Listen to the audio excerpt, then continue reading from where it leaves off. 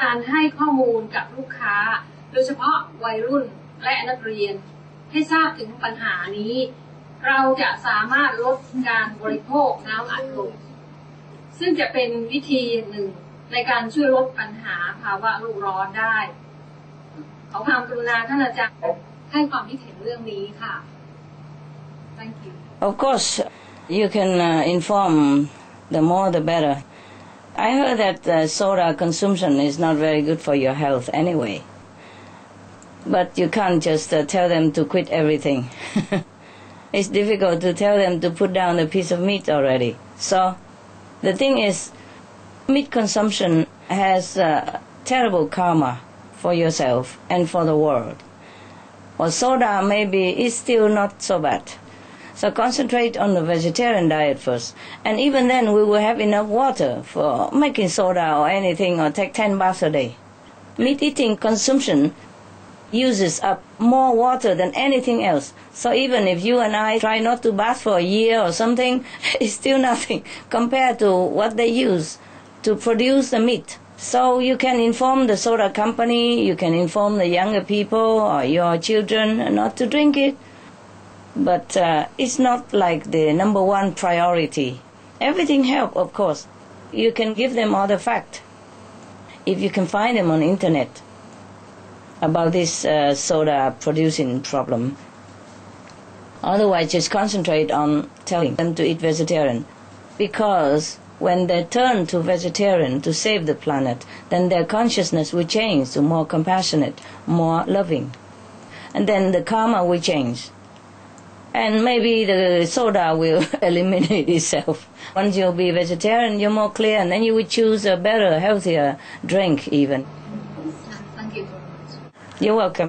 การลดทานเนื้อสัตว์เพื่อลดภาวะโลกร้อนมีความเป็นไปได้ในกลุ่มนักเรียนเนื่องจากโรงเรียนต่างๆเกือบทุกแห่งต้องมีโรงอาหารพื้นฐานไว้บริการอาหารกลางวันให้กับนักเรียนแต่ไม่ปรากฏว่ามีการขายอาหารมังสวิรัติมีบ้างตามโรงอาหารของมหาวิทยาลัยซึ่งมีส่วนน้อยหากมีการเผยแพร่อาหารมังสวิรัติที่อร่อยและมีคุณภาพทางโภชนาการตามโรงเรียนต่างๆและถ่ายทอดหรือแนะนำการทำอาหารมังสวิรัติให้กับโรงอาหารของทางโรงเรียนพร้อมทั้งมีการให้ความรู้นักเรียนเรื่องผลกระทบของอาหารประเภทเนื้อสัตว์ที่มีต่อภาวะโลกร้อนและพิษร้ายของอาหารประเภทนี้เชื่อว่านักเรียนคงไม่ปฏิเสธที่จะเลือกทานบ้างในบางมื้อเพื่อสุขภาพและเพื่อตระหนักถึงการมีส่วนร่วมในการช่วยรักษาโรค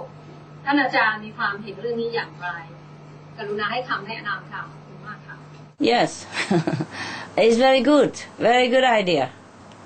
Many of your brothers and sisters are doing that. For example, they go to university or school, kindergarten or primary school to demonstrate vegetarian diet and give the students sample. And the professors, the teachers, and the students have pledged to become vegetarian. Many children know the cruel treatment of animals. They will stop eating meat. And also they know the benefit of vegetarian diet, and they will continue. But it's still not fast enough, you know. I think we need more cooperation from many angles, like the government, the press, and the people at large. Try your best anyway. Go to school. Go back to school. Hello, Master. Hello. In some countries, there are a huge amount of vegetarian people, like Taiwan or India. This is because of the spiritual level of the country. For Thailand, is it possible to be like Taiwan or India? Thank you, Master. It's possible if all the monks and nuns there turn into vegetarian diet. Because in India, all the monks, they eat vegetarian. They don't kill, they don't take meat. Even if they go out begging, the people knows they don't give meat to them. This is a tradition since a long time. And in Taiwan, all the Buddhist monks are vegetarian, absolutely. Therefore, the people emulate their examples. So you try to give all the information to the monks first to see if it works. Good luck. Good luck to your country. Thank you, Master. Welcome. Next question is, could you please advise us how to view a successful vegetarian restaurant in Thailand? Thank you, Master. You learn it from the existing vegetarian restaurants, yeah? And you learn it from different brothers and sisters around the world. Right now, they're open livelihood restaurants in many countries now, and a lot in Taiwan too. So if you want to learn experience from them, it's better to ask them, yeah? I have outlined like framework, okay, what to do and how and where. And I had to taste all the delicious food that they forced upon me many days, many weeks, many months before we have chosen some of the delectable dishes to introduce to the public. So I have done all that preliminary work for you guys. Now you ask them, okay? I cannot just go to every restaurant and show you because I have shown already the framework to the first one, the headquarters from Mali, and then they teach everyone else already. So you get the info from them, all right? Okay, thank you, Master.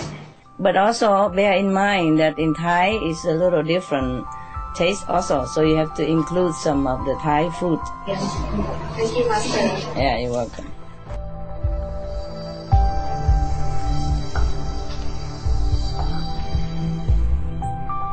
We thank you for your presence for today's Between Master and Disciples. Tune in tomorrow for part 2 of Supreme Master Ching Hai's discussion, Humans are inherently compassionate and loving. Animal World, Our Co-Inhabitants is up next, right after Noteworthy News, here on Supreme Master Television. May the Providence guide us in wisdom and love.